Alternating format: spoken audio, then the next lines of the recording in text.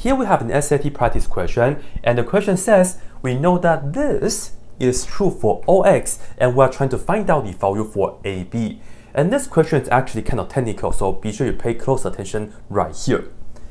So, we want the value of AB, and we have the AX here, and then we have the negative BX here. This is how this kind of polynomial question works. I need to get AB, so I need to get this times that. So let's just go ahead and multiply. So I will take AX, just multiply with negative BX, right? Just that, because we just care about the AB.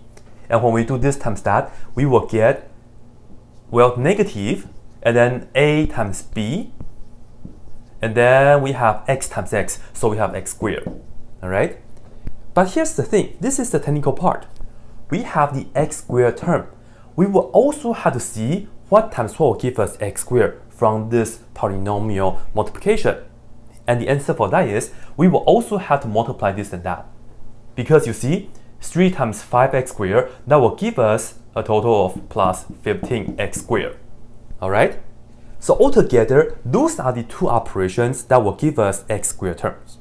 And of course, we can kind of combine them. We will get negative AB plus 15. And then again, combine the terms. So that means we can put the x squared on the outside, like this. Now, on the left-hand side, this is the term that has x squared. And we have the negative AB, right? The AB that we want. This is the coefficient of x squared on the left-hand side. It must be the same as the coefficient on the right-hand side. Otherwise, they cannot be equal for all x. So this means this has to be the same as that. So all in all, we just have to make sure we get negative AB plus 15. We have to set this to be negative 9. And then from here, we can minus 15 on both sides. So we get negative AB equals negative 9 minus 15, we get negative 24. And then after that, well, this is negative AB. We want positive AB. So divide both sides by negative 1. We get A times B equals positive 24. Of course, shout out to great Kobe Bryant, rest in peace, of course. And that's the answer for this question, which is answer choice C. But again, yeah, you may not be so comfortable with this kind of things because what happened to the other operations, right? Yeah, I know. So hopefully this helps, and might as well try to find out what A and B are, and I'll also take some time to explain the whole thing for you guys. So here's the thing. Let's just multiply everything, and we'll do this in blue. So if you just multiply it out the usual way, we take AX times 5x squared, we will get 5A. And then x times x squared, we get x to the third power. And then we just continue. Take this times that. Ax times negative bx, which is negative ab x squared. And then take this times that. We get 4ax. And that's plus 4ax. We are done with the ax. We take the 3 now. We take the 3, multiply with that. We get 15x squared. And then put it down here because they both have the x squared term. Positive, positive, so this is a plus. Continue. This times that is going to be negative 3bx. And then lastly, this times that is plus 12. Alright?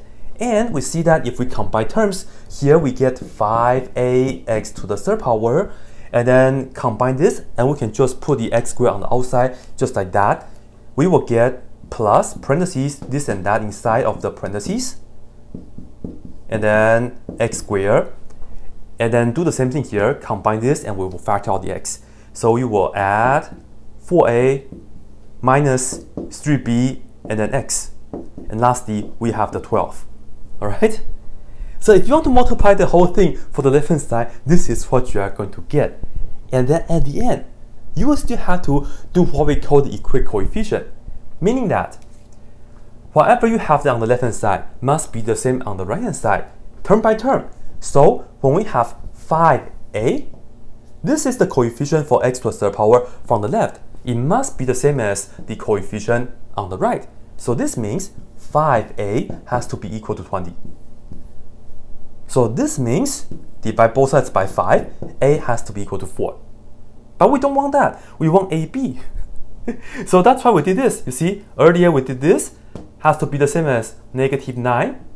Yeah, and we solved it. AB is equal to 24, and we're done. And then you can continue. You can also say this right here, it's the same as that. And then from here, you can actually solve for what b is. And then, of course, 12 is equal to 12. Yeah, but you know what? When a is equal to 4, you know ab is equal to 24 already. So that means 4 times b has to be 24, and that means b is equal to 6. This is the b, this is the 6. Yeah. So this is how you work out the whole question completely, but of course, you definitely don't have to do it. You don't want to do it. Just do this. It's much better.